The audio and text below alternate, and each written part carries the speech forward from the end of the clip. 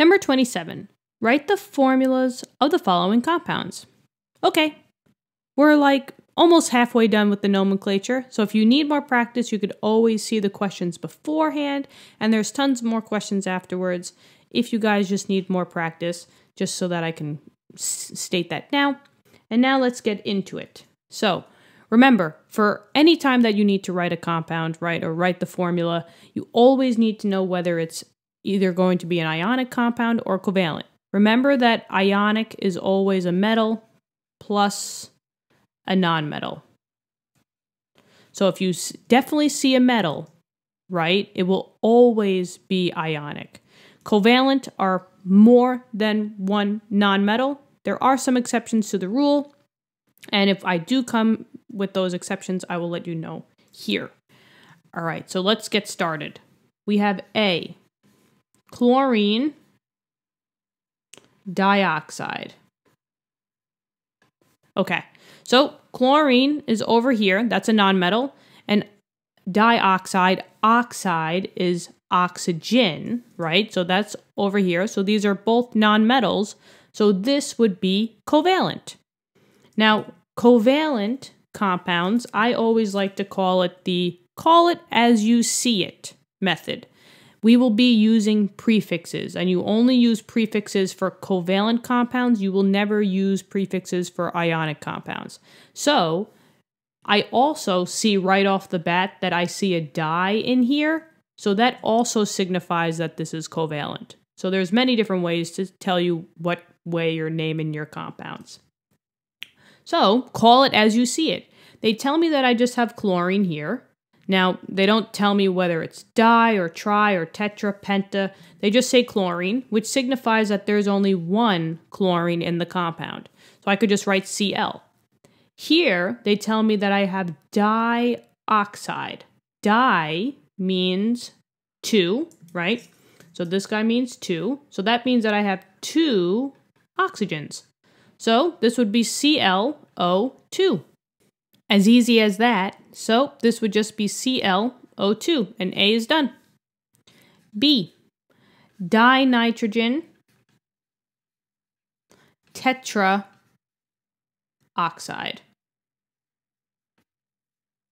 Okay, so you could do it both ways. You could see that nitrogen is over here, oxygen's over here. They're both covalent. Well, they're both nonmetals, so it would be a covalent compound. Or if you see your prefixes di and tetra, this is also information to tell you that it's a covalent compound. And with covalent compounds, it's call it as you see it. So now in this case, they're telling me that I have dinitrogen, right? So di means two. So this would be N2 because nitrogen is N. And now they're telling you tetraoxide. So how many oxygens? Tetra is 4. So it would be N2O4. Now, question is though, do you simplify these? I see that I have a 2 and a 4, so maybe I can divide this by 2, divide this by 2 to get a simpler number like we do in ionic compounds. The answer is no. For ionic compounds, you will simplify, but for covalent compounds, you will never, ever, ever simplify. So don't be tempted. Whatever they give you here, that's what it is. So this would be N2O4. And that's the answer for B. C, potassium phosphide. Okay, well, where's potassium? Potassium is over here, it's K. That's a metal. So I automatically know that it's ionic. Now, for ionic, remember, we use the crisscross method.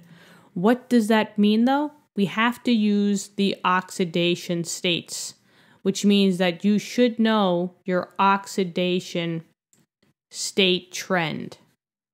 And we went over this already before in the last section. Group 1 is always a +1, Group 2 is a +2. There is no trend for your transitions, so we skip over them. Then this becomes a +3. Now we start turning over. So this would be a plus or a -4. This would be a -3, -2, -1, and then 0. So since potassium is in group 1, and group 1 is always a +1 charge, potassium is K plus 1. Phosphide comes from phosphorus. Remember, chances are if you see an IDE ending, that means that it's going to come from the periodic table. There is an exception, hydroxide, which is a polyatomic, but phosphide, this is just phosphorus. So that's a P, and phosphorus is over here. It's a -3 charge. So now you can do your crisscross method. So this +1 tells me that I only need 1 phosphorus. This -3 tells me that I only need 3 potassium, right? And just look that I don't put like +1 and I don't put -3. I just put the 3 and the 1 here, because when you do that, it's kind of like a trick. These numbers will vanish, and then these are your new subscripts. And when you see that you have 1 of something, that's automatically the empirical formula, so you don't have to simplify. So this would be K3P. That's it. So potassium phosphide, K3P, and you're done with that. Moving on. So now I can erase this, and let me just erase it a little bit at the bottom here to get to the last 3. So we have D. Silver, 1 sulfide. Okay. Silver.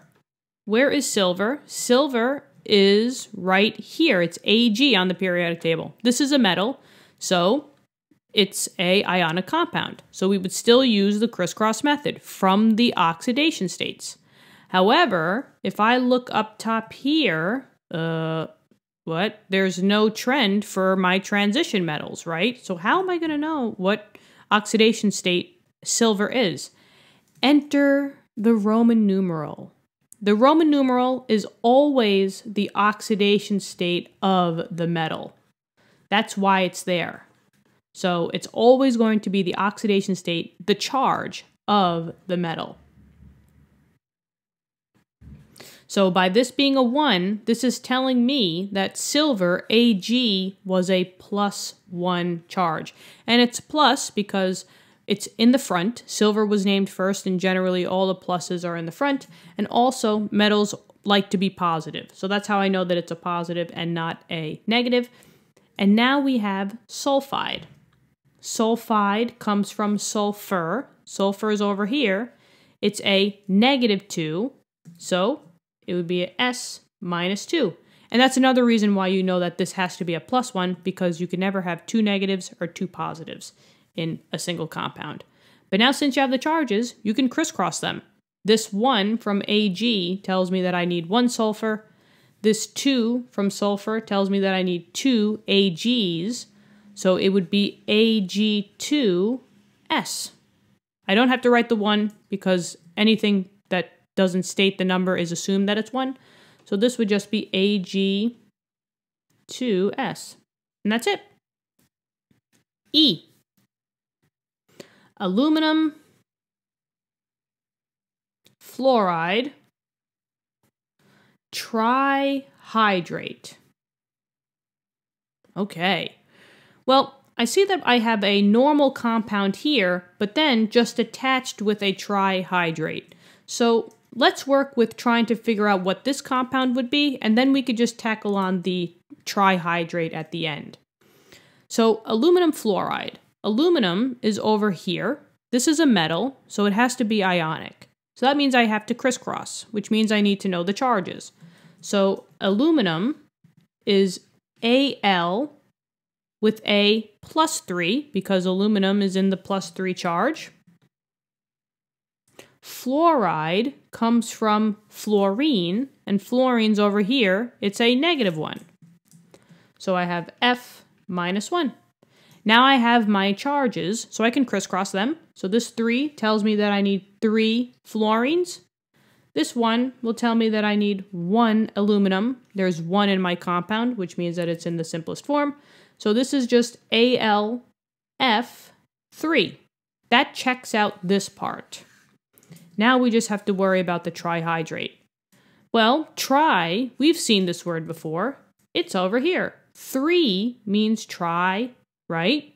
So when I have a hydrate compound, that just is a fancy way of saying this has water. Hydrate, right? We hydrate ourselves. We have to drink water. So a hydrate is water.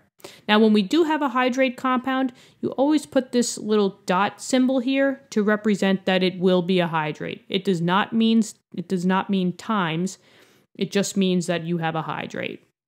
But how many waters do you have? Try 3 hydrates. So it would just be that symbol, 3H2O. And it's simple as that. So aluminum fluoride trihydrate would be Al F3.3H2O. Remember, the dot just signifies that you have a hydrate. It's not that you're multiplying these two or anything like that. All right? And then last but not least, let's just get rid of some of this. And let's just finish it out. Let's see if I could just get rid of a little bit of this. Okay, that's good enough. Last but not least, we have F, which is silicon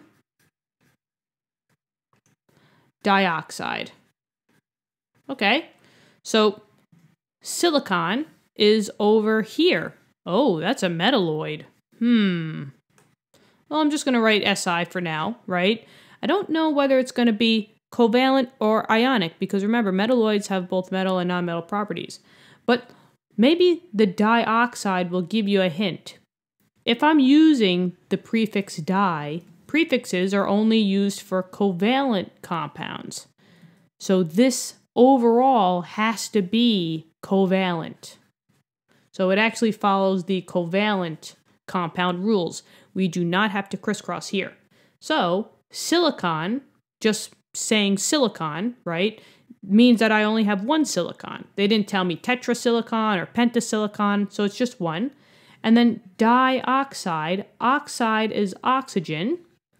Di means that there's 2. So it's just SiO2.